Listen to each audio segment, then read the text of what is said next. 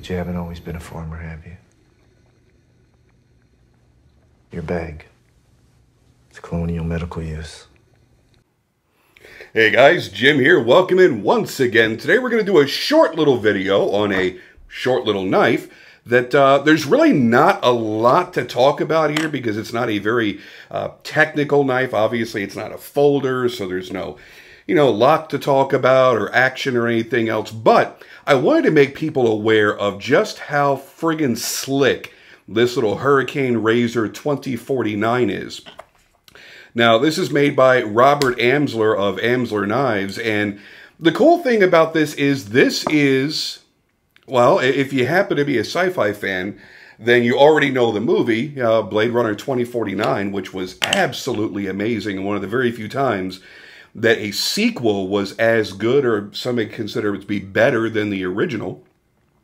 And I had already loved the movie, and the funny thing is, I didn't really catch this on the first viewing, but this was actually used in the movie. Amsler did design this to be used in the film. And mine is mostly movie accurate. The difference is in the movie version, it has a regular stamped clip, and mine has the laser engraved clip, which I'll show you here close up in a minute.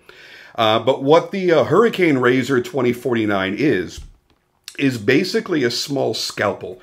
And there may not be a lot of practical use in your life for a scalpel, but once you've got one, I think you'll actually really, really enjoy it. Whether it be for a letter opener, a box opener, you work in an office and you want something cool to have on your desk that you can use to open shit up with, or just a really small, slender, lightweight, easy way to carry a cutting tool. Now, a lot of times what I'll do is I'll carry this in my opposite pocket, and I've noticed a lot of people doing this lately, so I'll do it as well. The pocket check for today is the EMP EDC Nimble, which I'm still loving the absolute shit out of. I love the multiple deployment methods on it. But as you can see, it takes up almost no room in the pocket as compared to a standard folder. So what I'll do is I'll carry my folder in my standard right-hand pocket, and I'll often carry this one in the left-hand pocket, even if I'm carrying a flashlight over there, because it takes up so little room. And the fact that you've got the pocket clip on here does make this extremely versatile. I think if you were just dropping this into your pocket, you may not want to carry it quite as often because it would fall over and you'd have to fish around for it, and it could get knocked around with other things that are in your pocket. But with this, you've got the Kydex clip-on sheath, which all you've got to do is just simply take it off very, very easily. And the pocket clip is attached directly to the scalpel. And I am referring to it as a scalpel instead of a razor because it really does have the shape and profile of a scalpel. Even down to where he put the rubber O-rings, which you do get extras and you can put them in different various positions. He has the blade nut or the handle notched out for different positions, but it works really well for me where they're at. It is wonderfully sharp. It's got a really nice edge on it. He does a nice little mirror polish on the edge and the sweep up into the tip of the blade. And for what would normally be a very, very delicate tool, he has actually beefed up the tip where it's got a lot of support to it. I mean, you're not really going to want to be stabbing into things with this because your hand could slide up. There's no finger guard or anything. But you do have a pretty reinforced tip for something that's as slim and small as this is. So I'm not going to bother spending a lot of time here on the intro. We'll get straight into the review and take a look at it close up and see what you guys think of it. Honestly, I think for the money, it's an absolute necessity to add to any growing collection if you're looking for something interesting, something different, a nice conversation piece, and something that I think that you'll actually find use for. These things really are fantastic. If you're doing a custom order with Robert, I think it's only like a 2 or 3 week wait, so not very long at all. But if you order off his big cartel store, he almost always has something available. And he doesn't make just the Hurricane Razors. He makes different sizes of these, a ton of different finishes, from splash Cerakotes to stone washes and satin. You can get Damascus clips. There's a lot of different options. But he makes bottle openers and other knives and other cool things too. So it's always worth checking out his store to see what's available. Now, if you haven't already, please do like and subscribe, all that good shit.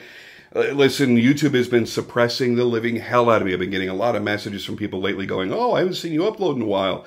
I'm like, no, I've been uploading consistently for months. I guess YouTube just isn't showing you. And they're like, yeah, now that I go look, I see I've missed about 12 videos. So, yeah, it does really help if you click like on the videos that you like, and if you are subscribed. That is a big deal. The other thing is, if you want to help support the channel, and I would absolutely love it if you did, please do join my Patreon. Thank you to all my Patreon members that are allowing me to get more and more knives in on a consistent basis to bring in here and review. And of course, if you're a Patreon member, you get the opportunity to win really cool stuff as well. So you can just join my Patreon right down there, and for as little as $5 a month, you're entered into all the cool giveaways that I'm doing. And that's about it for the intro. Let's get into some photography and some close-up looks and see if you guys think this is as friggin' slick as I do.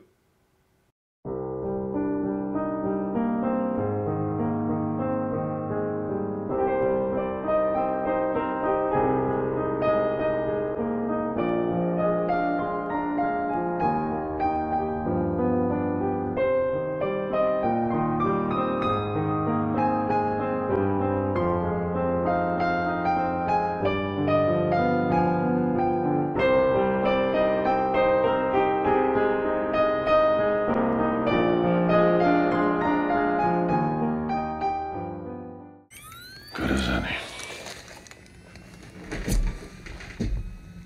Now, if you don't mind, if you could just look up and to the left, please.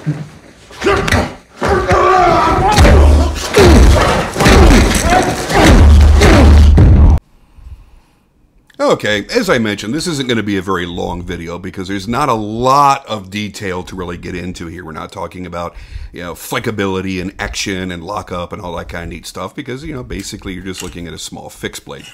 But I did want to give you some close-up looks at this to maybe help you understand why you might want to have something like this in your collection. If you've never looked at anything like this, you may be only looking at practical knives, fixed blades, and folders that are going to perform a certain task.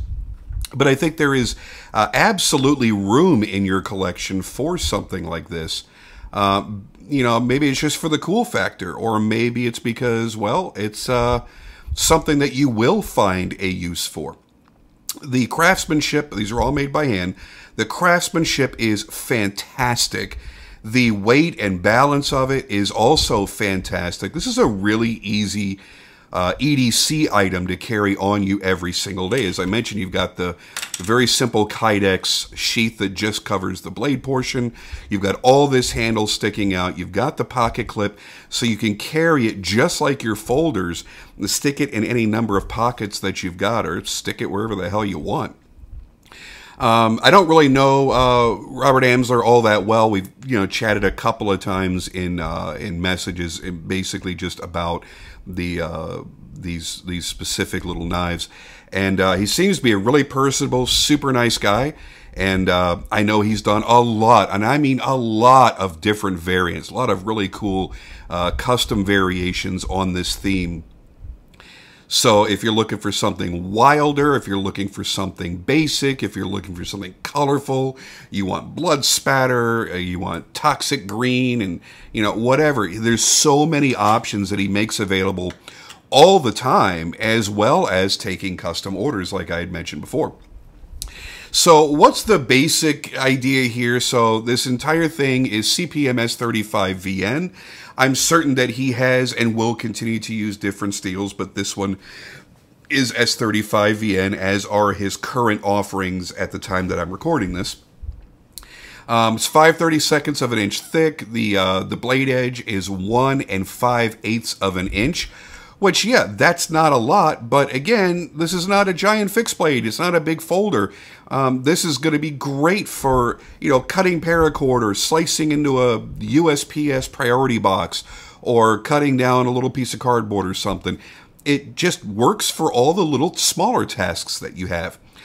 He does heat treat through Boz heat treat, which is going to be, you know, super phenomenal. Boz and Peters really are your leaders in heat treating.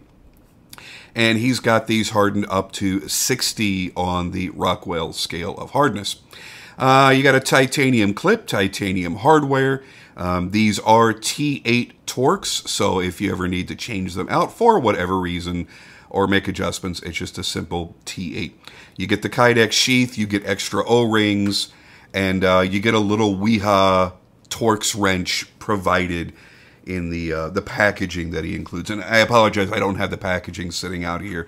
I've had this for months, and I really don't even know where I put the packaging. But nice little package. You're looking under $200, around $175, $180 for the more basic variations. If you start getting fancier with Cerakote or DLC, like an all blacked out DLC version, or you want a Timascus clip or something like that, anodized clips, you know, the price is going to go up from there. So keep that in mind. But for a really interesting, different type of carry, I think that a lot of people are going to fall in love with this thing. There is the laser etched pocket clip that I have on mine. All the bevels on here, all the finishing look fantastic. It feels good in the hand. I mean, there's nothing, again, this is not a hard use knife, so you're not really too worried if you have a little, you know, a little sharp edge here or there. There's nothing that's going to prevent you from being able to use it for its intended purpose. Great polish on that edge. Nice and pretty looking. Really cool grind.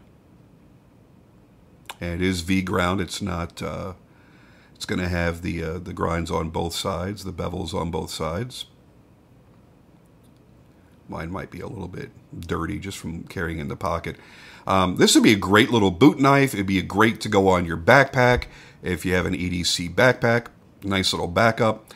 Like I said, I like to carry it in my left-hand pocket where my flashlight normally is. It can sit next to the flashlight if need be. Doesn't get in the way. It's a really good size. He does make a mini. If you want something that's a little bit smaller, he does make a mini version, which I believe would be about yay long in overall length. Yay long, that is an official term of measurement, by the way, in case you didn't know that. So, super cool. Little EDC scalpel for those of you looking for something different to add to your collection. You know, we all like different little things sometimes. Maybe it's a titanium spike. Maybe it's a Sharpie with a spike in it. This, I think, has a very high-end feel to it, even though it's not very expensive, even though it's not very fancy. You can see how the light is highlighting the bevels on there against the flats.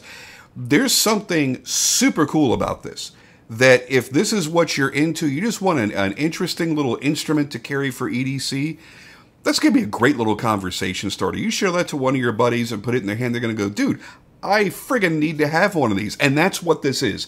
It's something that calls to your inner child. It's just something cool to have.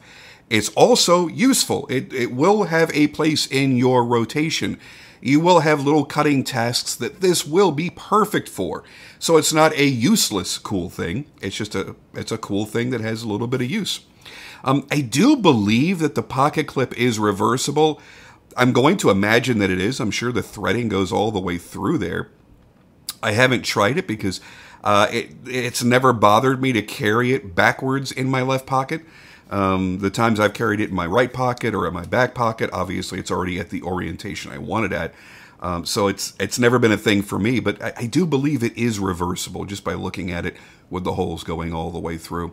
So there's your close-up look at it. Number one, it's a cool little instrument to have, but number two, I am a huge fan of the movie.